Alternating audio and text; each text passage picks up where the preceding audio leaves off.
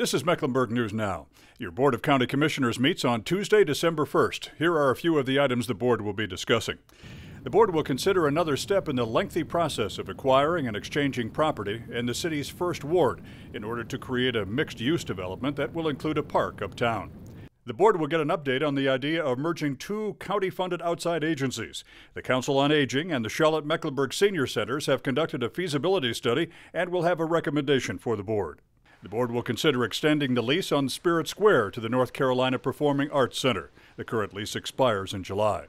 And the board will adopt its meeting schedule for the 2010 calendar year. You can watch the meeting live and follow along with the agenda right here at mecklenburgcountync.gov. I'm Roger Corticus.